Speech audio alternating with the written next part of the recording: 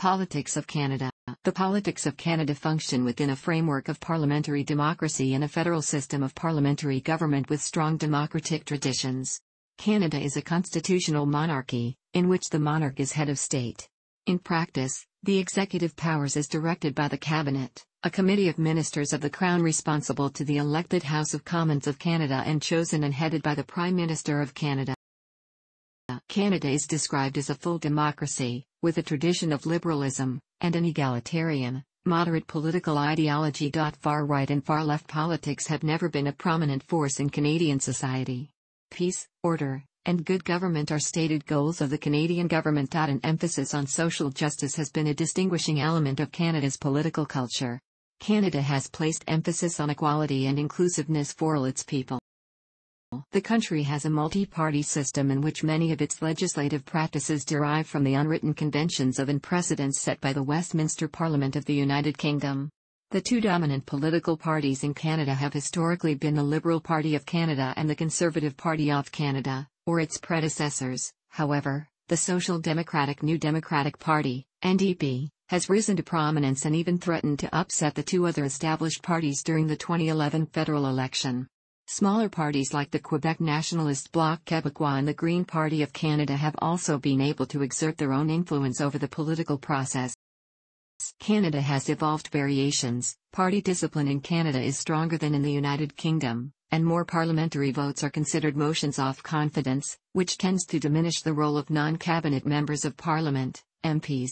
Such members, in the government caucus, and junior or lower-profile members of opposition caucuses, are known as backbenchers.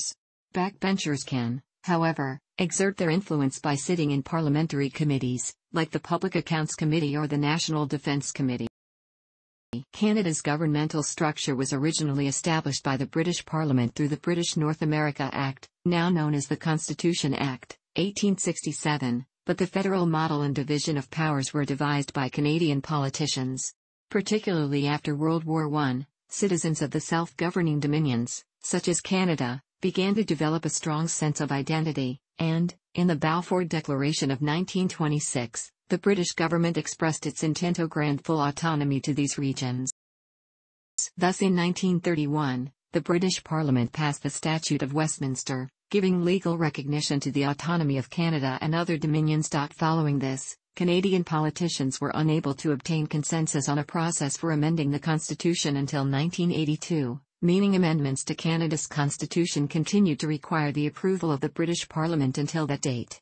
Similarly, the Judicial Committee of the Privy Council in Britain continued to make the final decision on criminal appeals until 1933 and on civil appeals until 1949.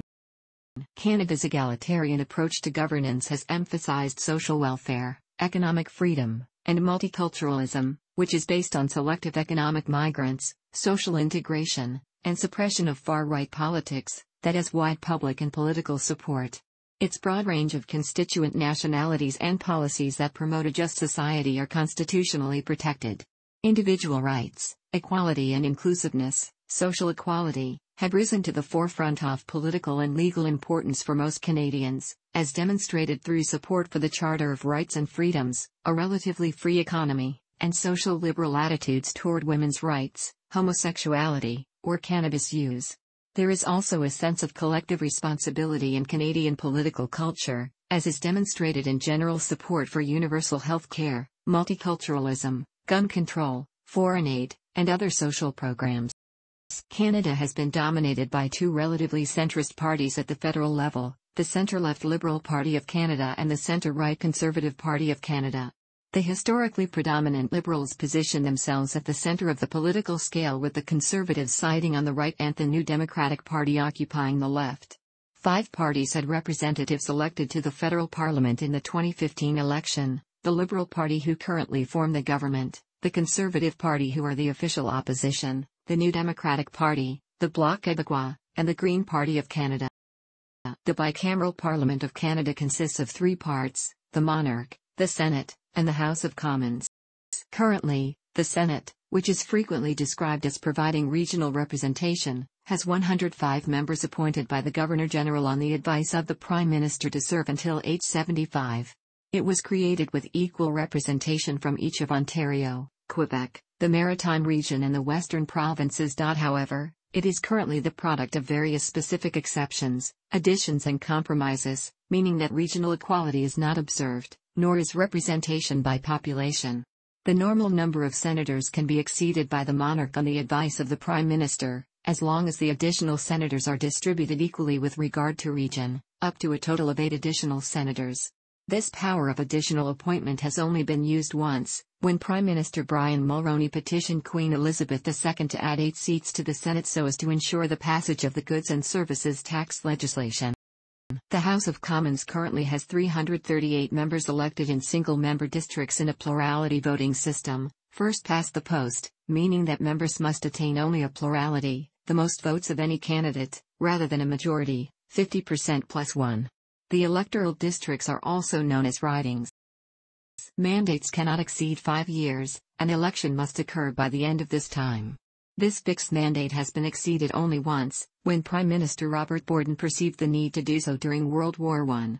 The size of the House and apportionment of seats to each province is revised after every census, conducted every 5 years, and is based on population changes and approximately on representation by population.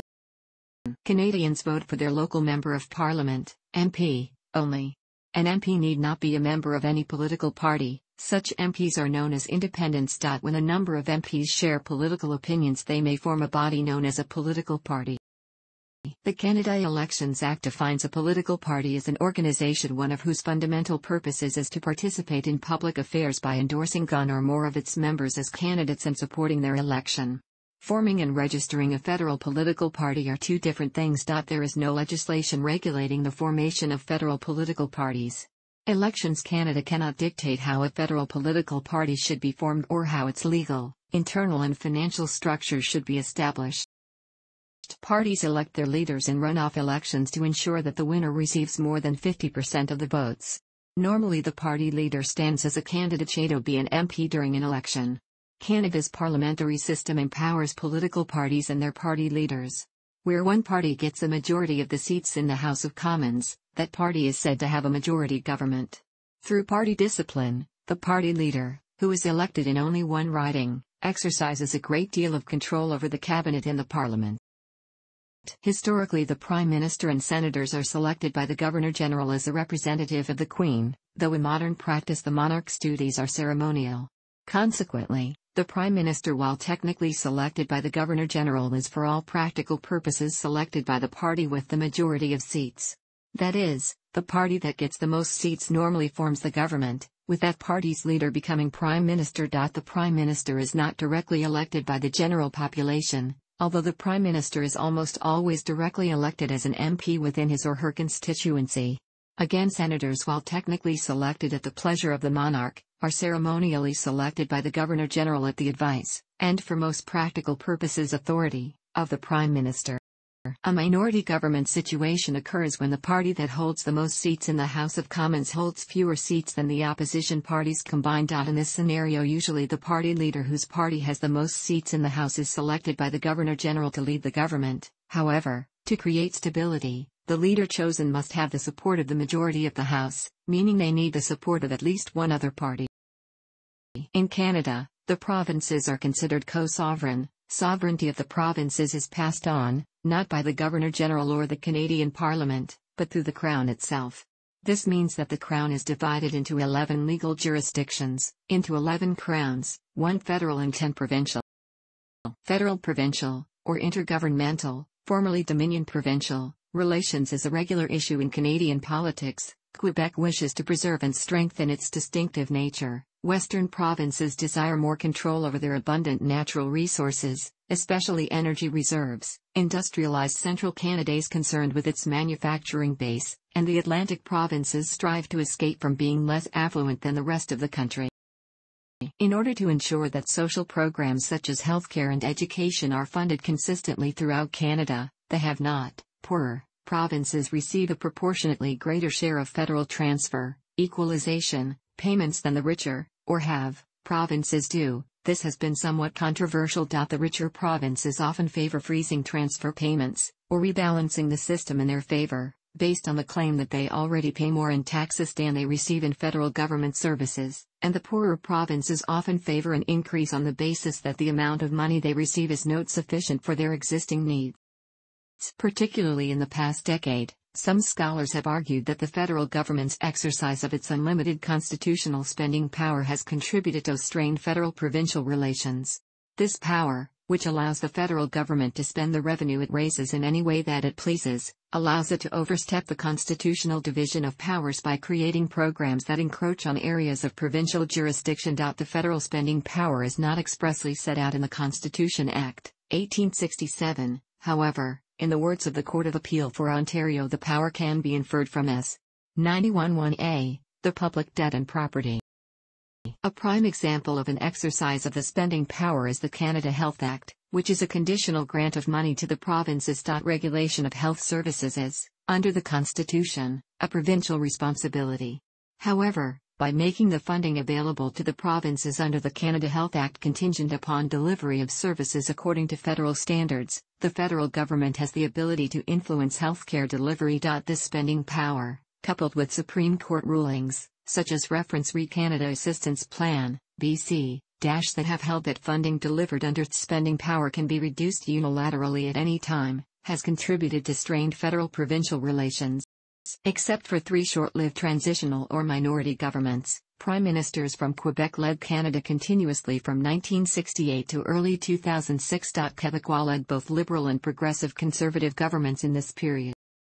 Monarchs, governors-general, and prime ministers are now expected to be at least functional, if not fluent, in both English and French. In selecting leaders, political parties give preference to candidates who are fluently bilingual. Also, by law, 3 of the 9 positions on the Supreme Court of Canada must be held by judges from Quebec. This representation makes sure that at least 3 judges have sufficient experience with the civil law system to treat cases involving Quebec laws. Canada has a long and storied history of secessionist movements. See Secessionist Movements of Canada. National unity has been a major issue in Canada since the forced union of Upper and Lower Canada in 1840. The predominant and lingering issue concerning Canadian national unity has been the ongoing conflict between the French-speaking majority in Quebec and the English-speaking majority in the rest of Canada. Quebec's continued demands for recognition of its distinct society through special political status halt to attempts for constitutional reform, most notably with the failed attempts to amend the Constitution through the Meech Lake Accord and the Charlottetown Accord, the latter of which was rejected through a national referendum.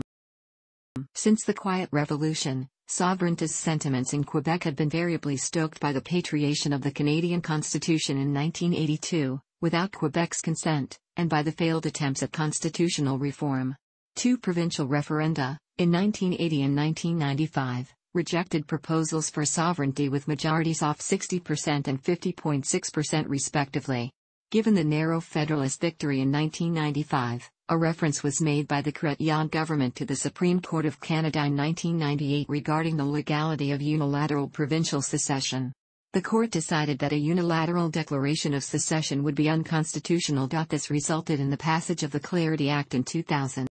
The Bloc Québécois, a sovereigntist party which runs candidates exclusively in Quebec, was started by a group of MPs who left the Progressive Conservative PC party, along with several disaffected Liberal MPs, and first put forward candidates in the 1993 federal election. With the collapse of the PCs in that election, the Bloc and Liberals were seen as the only 2 viable parties in Quebec. Thus, prior to the 2006 election, any gain by one party came at the expense of the other, regardless of whether national unity was really at issue. The Bloc, then, benefited, with a significant increase in seat total, from the impressions of corruption that surrounded the Liberal Party in the lead-up to the 2004 election. However, the newly unified Conservative Party re-emerged as a viable party in Quebec by winning 10 seats in the 2006 election. In the 2011 election, the New Democratic Party succeeded in winning 59 of Quebec's 75 seats, successfully reducing the number of seats of every other party substantially. The NDP surge nearly destroyed the Bloc, reducing them to 4 seats, far below the minimum requirement of 12 seats for official party status.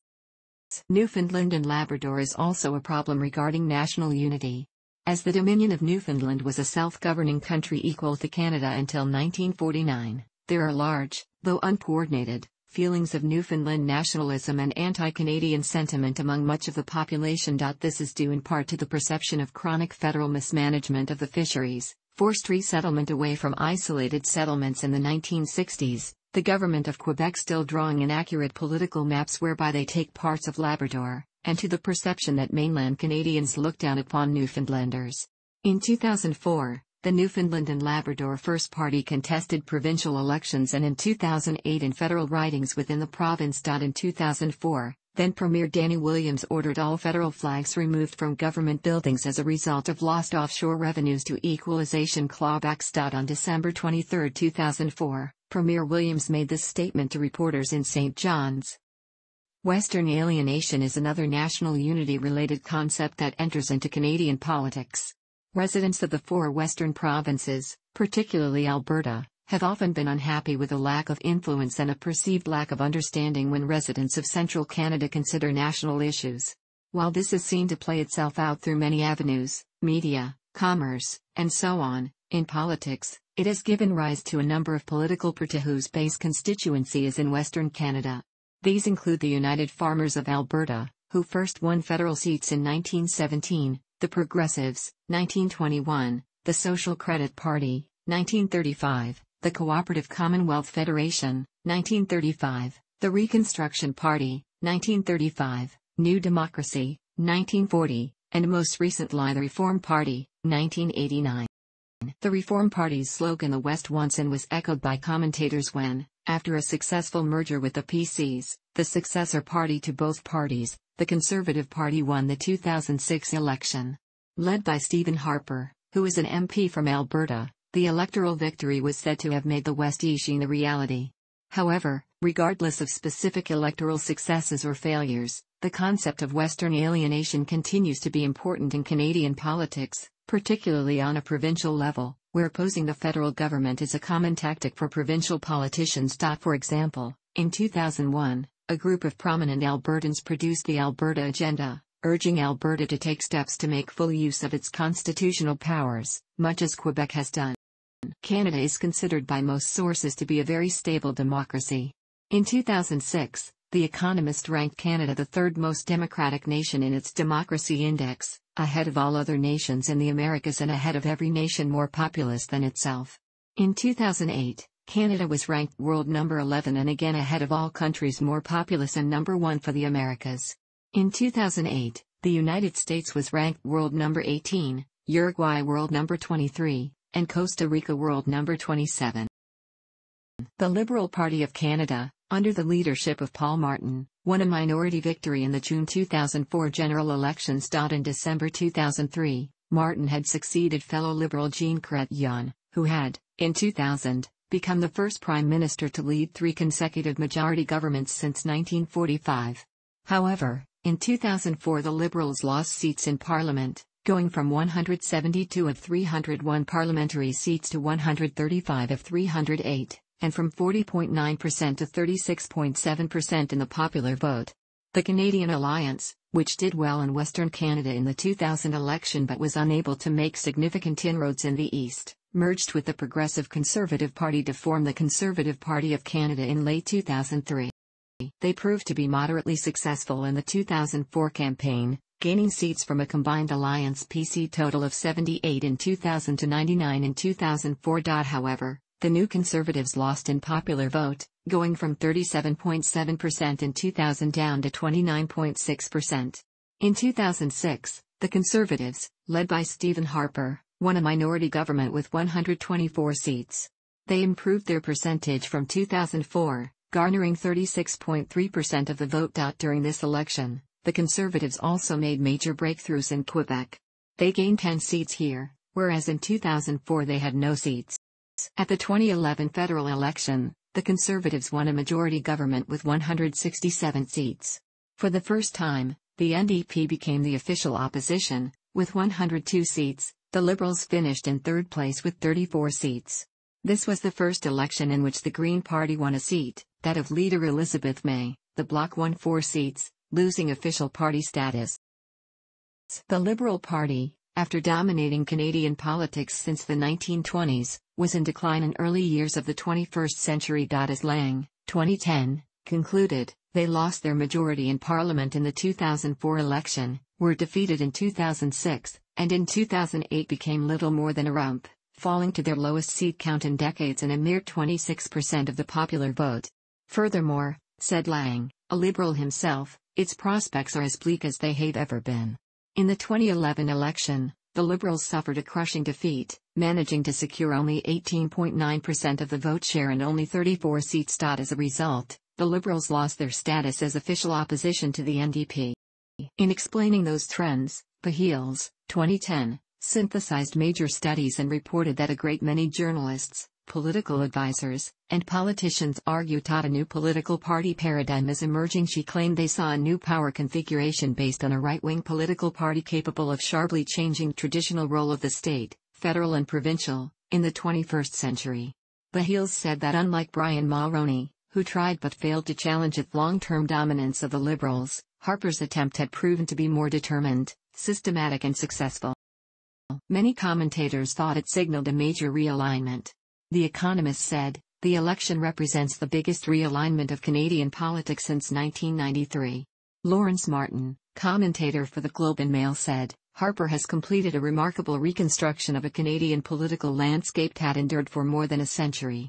The realignment saw both old parties of the moderate middle, the Progressive Conservatives and the Liberals, either eliminated or marginalized.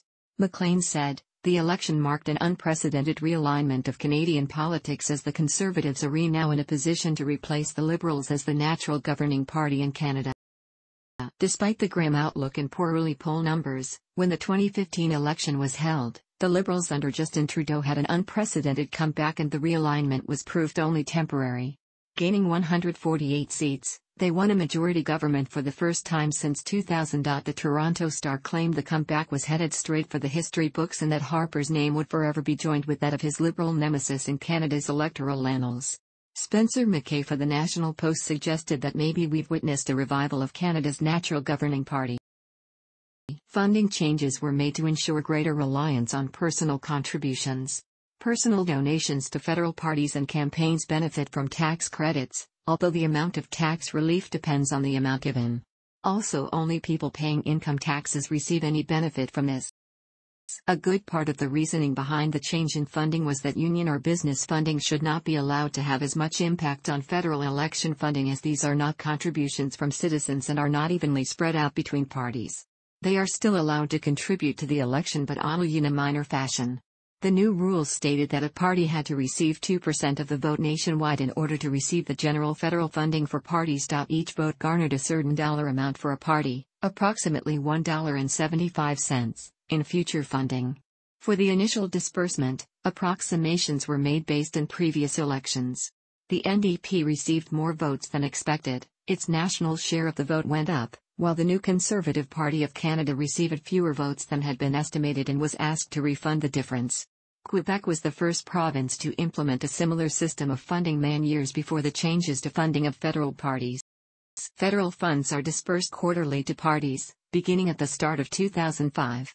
For the moment, this disbursement delay leaves the NDP and the Green Party in a better position to fight an election, since they rely more on individual contributors than federal funds.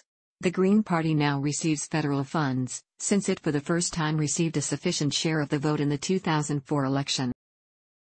In 2007, news emerged of a funding loophole that could cumulatively exceed the legal limit by more than $60,000, through anonymous recurrent donations of $200 to every riding of a party from corporations or unions.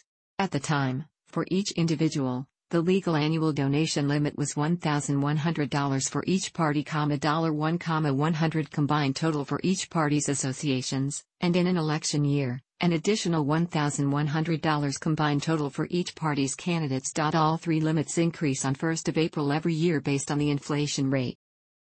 Leaders' debates in Canada consist of two debates, one English and one French, both produced by a consortium of Canada's 5 major television broadcasters CBC/SRC, CTV, Global and TVA, and usually consist of the leaders of all parties with representation in the House of Commons. These debates air on the networks of the producing consortium as well as the public affairs and parliamentary channel CPAC and the American Public Affairs Network C-SPAN. The highest court in Canada is the Supreme Court of Canada and is the final court of appeal in the Canadian justice system. The court is composed of 9 judges, 8 puissant justices and the Chief Justice of Canada. Justices of the Supreme Court of Canada are appointed by the Governor in counts. The Supreme Court Act limits eligibility for appointment to persons who have been judges of a superior court, or members of the bar for 10 or more years. Members of the bar or Superior Judge of Quebec, by law, must hold 3 of the 9 positions on the Supreme Court of Canada. The Canadian government operates the public service using departments, smaller agencies, for example, commissions, tribunals, and boards, and crown corporations. There are 2 types of departments: central agencies such as Finance, Privy Council Office, and Treasury Board Secretariat have an organizing and oversight role for the entire public service. Line departments are departments which perform tasks in a specific area or field, such as the departments of Agriculture, Environment, or Defense.